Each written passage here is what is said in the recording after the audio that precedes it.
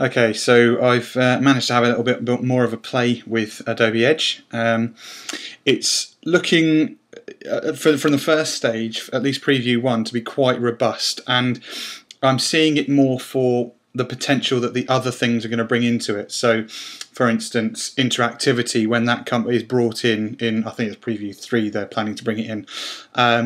That's where Edge is really going to take off, for me at least, because that's going to allow me to add events and really make sort of huge chunks of website from within Edge itself. But for now, some power I've found already with Edge is the ability to edit HTML pages as they are, existing HTML pages. So what I've done, I've got my website for the web design company that I run. Now what I'm going to do, I'm going to just drag index.html down to Adobe Edge, open that up, and then what it should do is bring up the HTML document as if it's, there we go, as if it's in the stage, as if it's in a browser, with all the elements already on the in the stage for you, which is freaking awesome. Let me show you what the website looks like in a browser. It's pretty much exactly the same as that. So let's just open that up in Chrome, and you can see the website is pretty much exactly the same in Edge as it is in browser. So what I'm going to do, and I'll just close that, I'm going to add a little bit of animation.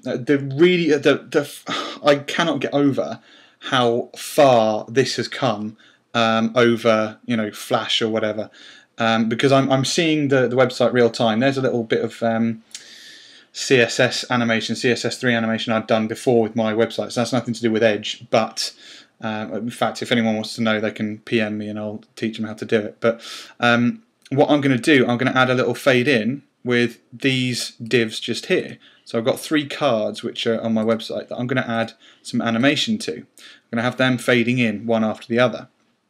So you can see elements. There's hundreds of elements down here that I'm not even going to bother trying to look into, because most of them don't have a title or a name tag, so they're not. You can't tell which ones they are in elements. But I can see this being useful in the future.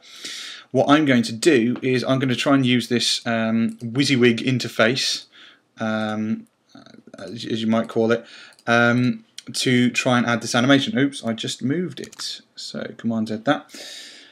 So what I'm going to do, I've got auto animation on. So I've got this div selected, this starter website div. I will snap a keyframe for opacity and take that right down to 0. I'll do the same with all the other ones. Opacity right down to 0, and then this one, opacity right down to 0. Then I'm going to move it along sort of about half a second, because I want a bit of a break before, in fact I'll make it a whole second, a bit of a break before they all start fading in. So we'll select the first one.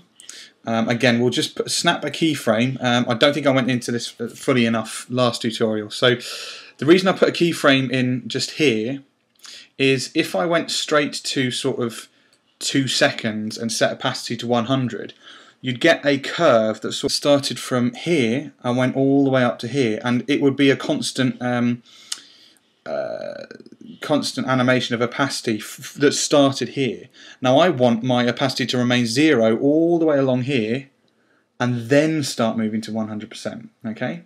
So what I did, I put a keyframe in to just snap it to 0%. So I'm snapping 0 all the way across here. And now what I can do, because I've brought my keyframe to 2, I can now grab the div, set opacity right the way up. So now it's started the animation there and finished the animation there. So let's play that, give that a play, hitting spacebar. Boom. Excellent. And now halfway through that starts fading, and I'm going to have the other one fade in, so as if it's cascading. So I'll just do the same again, drag it to 1.5 seconds, snap a keyframe on, and to 2.5, opacity to 100%. Same sort of deal here, so let's move that back to 2 seconds, snap opacity to 0, move opacity to 3, move the keyframe to 3, set opacity to 100%. So let's give that a little play through. Yeah, I'm happy with that. That's good. That's good. Now, what if I wanted them all to happen at the same time? Now, again, recovering ground I covered last time, but what you can do is grab this bar at the top, drag that to the start, and do the same with this one, and that takes all the animation properties for these. So I could have hundreds of different properties that are changing. So I could have it spinning, I could have it moving, I could have it changing opacity, I could have it changing size. And if I drag this top bar, it drags the whole lot of the animation. So again, if I drag the playhead to the start, press play, they all fade in at the same time. I don't want that because I want them cascading in. So again, I'll do that.